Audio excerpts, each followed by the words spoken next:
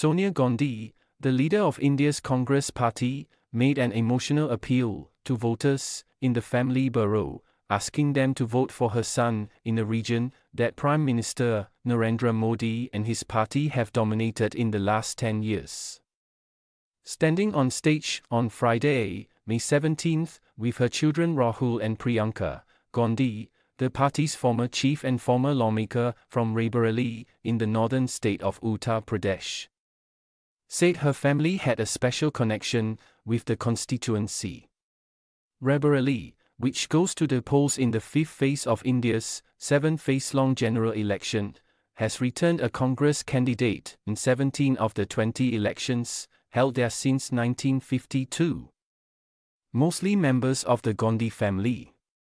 Sonia Gandhi decided not to contest the seat in the current election, and her son, Rahul, was announced as the candidate from the region.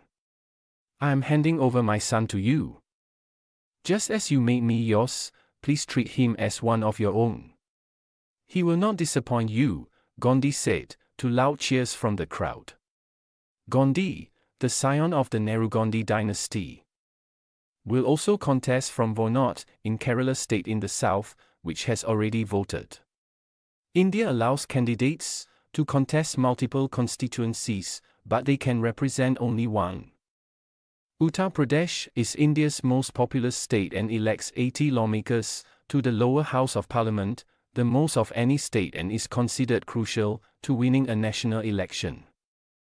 In 2019, Prime Minister Narendra Modi's Bharatiya Janata Party (BJP) and allies won 64 seats, including Amethi, adjacent to Raebareli. Modi is expected to win a third term in the election that got underway on April 19 and concludes on June 1, with votes set to be counted on June 4.